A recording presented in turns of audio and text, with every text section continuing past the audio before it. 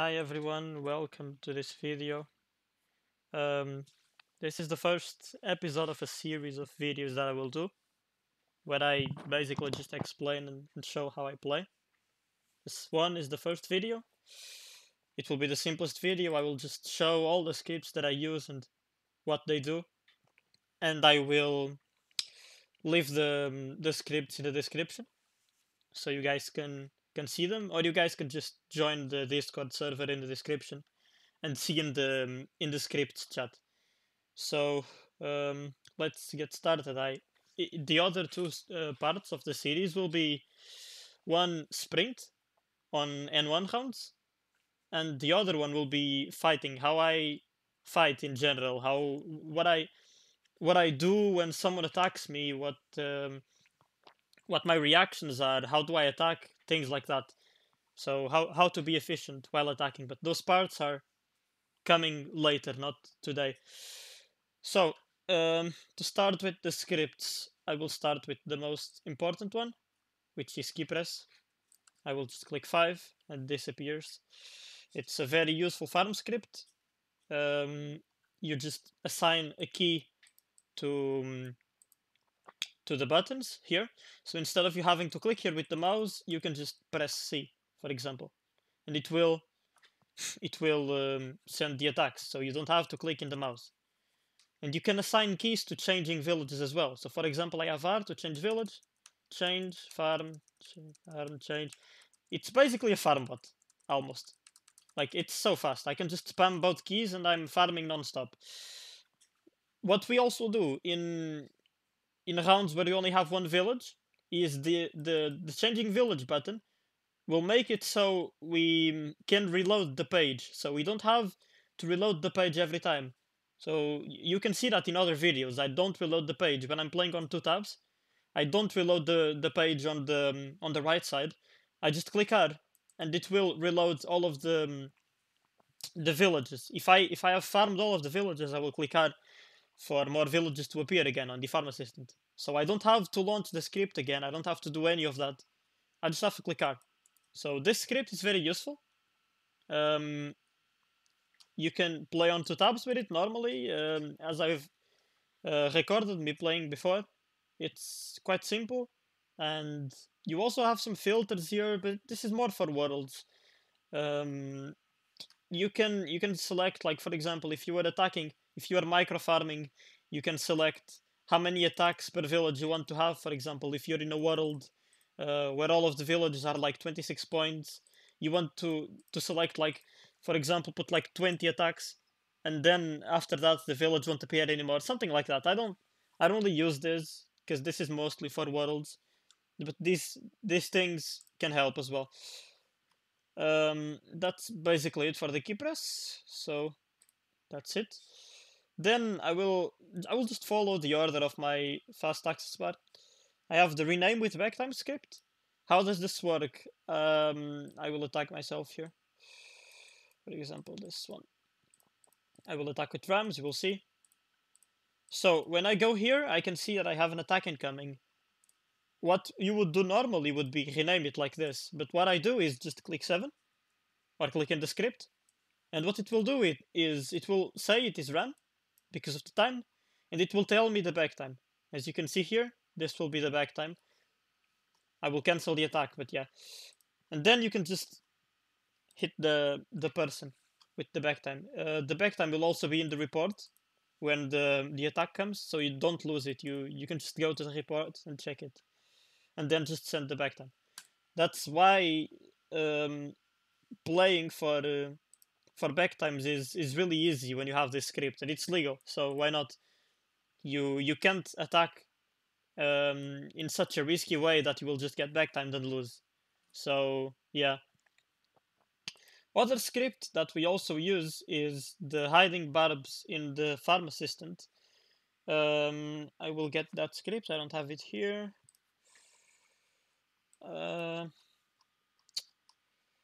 Hiding barbs in the farm assistant is this one. This one. So what this is for is, I'll make a template real quick. 1, something. What this is for is it will hide all of the barbarians that you have in your farm assistant. So for example, if you are playing an N1 and you want to collect more barbs to your farm assistant, you can just use this, make a template on your rally point, select it, attack, and then this is how we collect barbarians fast. You can just hold enter and click on the villages, and it will basically send the attack instantly. So you can just collect all of the barbs. You don't usually need to collect all of the barbs, but yeah, that's something related to playing the game itself, not the script. But yeah, this script is 100% legal, but we also use the map farm script, which is basically the same idea, but what it does is it will just show me this. This is what I've been using the past rounds. It will just show me this. All of these villages, I don't have them in the farm assistant yet, so I can just click here, and I will send an attack to them normally. I don't have to be clicking on the map. This is what we've been using. This script is not legal on .NET, but this script has been legal in the 8v8 tournament, and it is also being legal on the 3v3 tournament, and the Italian admin said it's okay. The script itself has no problem. It will not generate cheating logs. So if you are playing on a server where the moderators are moderating the rounds and they can see you have something on your bar, you can just use it on your favorites bar, and it should solve the problem. It's not what it does is not illegal. It's not legal on net, but what it does is not illegal. So we've just been using it, and admins have been having no problem with us using it. They've been seeing us using it, and they have been approving it. So the next script is the fake script. As you can see, I clicked on the script, and it will just fill in with the units to send an attack. What is this for? In rounds, for example, on PT, if you go see the rounds, there's also a fake limit. Look, 1% fake limit. This script will adjust your attacks to be according to the fake limit. So here, if it is, for example, 1%, you will put 1% in the fake. Here, it is already 1% because most of the rounds are 1%.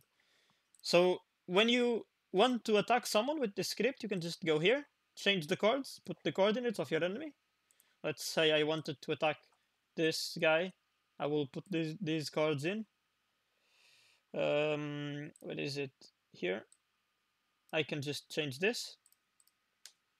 And then I will click on the script. It will add with the coordinate and fill in with the units.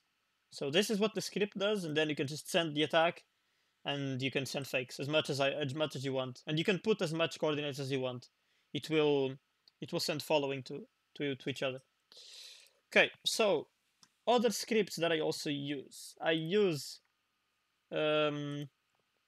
this script, but this is only for very specific purposes. This is a resource sender script, as it says. What it does is it calculates the medium amount of resources that you have on your village, and then you can put the coordinates of a teammate. For example, if you are playing an N1 and a teammate of you has a really bad position, you can just use the script to send him like the average of resources that you have according to your market space. It's very useful, very simple. I will also add this script in the description, just like all of the others. But this one is I haven't been using it. Which more scripts can I talk about here? I have the balancer, but this one is pretty much straightforward. Everyone knows this. It will just balance the resources you have in your villages. You can just click enter, and it will balance. That's that simple.